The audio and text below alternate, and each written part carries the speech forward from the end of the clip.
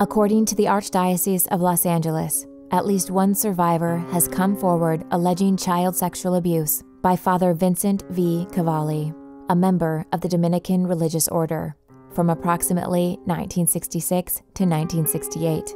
Father Cavalli left the Archdiocese in December of 1977. Father Cavalli has been named in at least one civil lawsuit. Father Cavalli was included in the Archdiocese of Los Angeles' list of priests accused of sexual misconduct involving minors. It is believed Father Cavalli may have died in 2016. Since 1978, Father Cavalli's status as a priest, his whereabouts, and whether he had access to children are unknown.